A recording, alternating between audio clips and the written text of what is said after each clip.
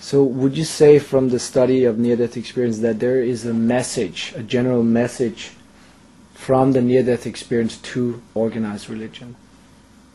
There's a general message from the near-death experience to everyone, not just organized religion.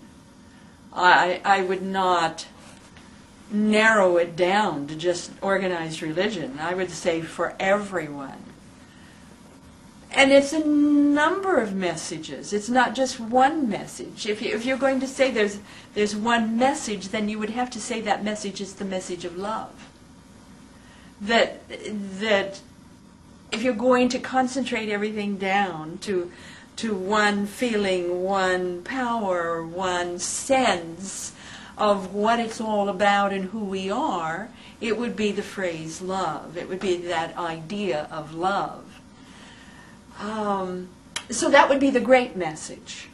But I also think the great message is that there really is a God, or a higher power, or a greater intelligence, whatever you want to call that there really is a God.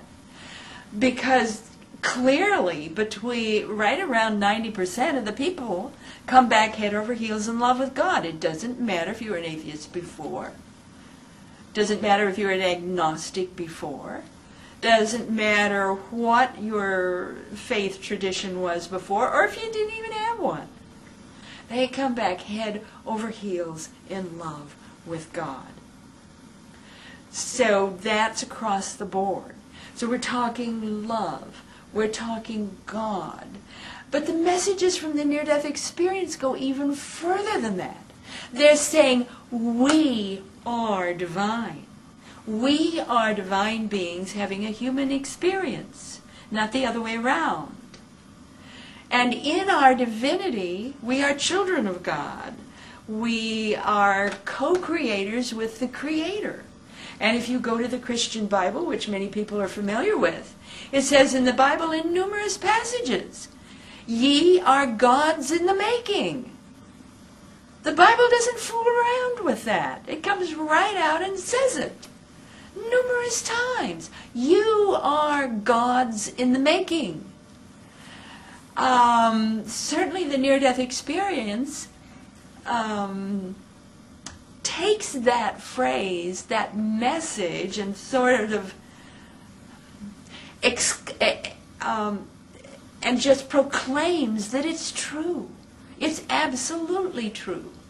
And you say, well, why are we here on earth? Many will come right back and say to be co-creators with the Creator. That's our purpose.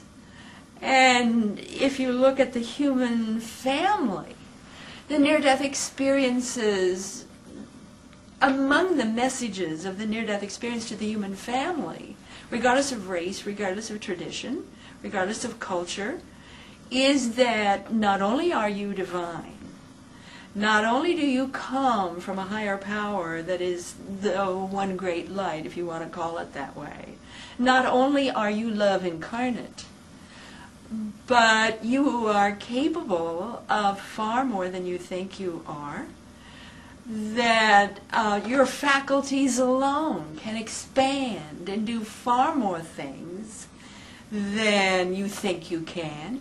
I mean, sometimes we call that being psychic. Psychic has nothing to do with it. It is the faculties in your body, faculties normal to us, after a near-death experience, expand and enlarge. And that's where what we call psychic comes from, is the expansion of faculties normal to us. If I just look at my research, just my research, I'm one of the original researchers in the field of near-death studies. I began my work in 1978. I now have nearly 4,000 adults and children that I have had sessions with.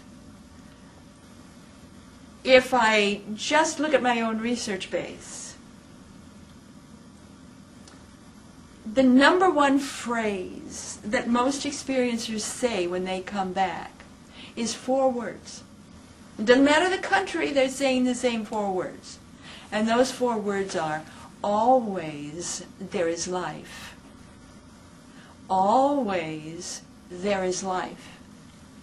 If you really hang with that, think about that, let it sift in and through your body, then that's saying that there is no such thing as an afterlife.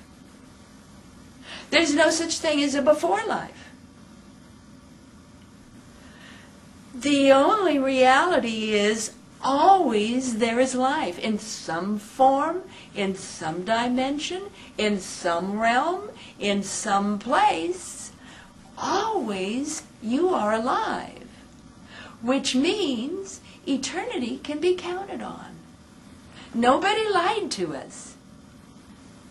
None of our great messiahs or avatars or psychics or gifted spiritual people, nobody lied to us. It's the truth.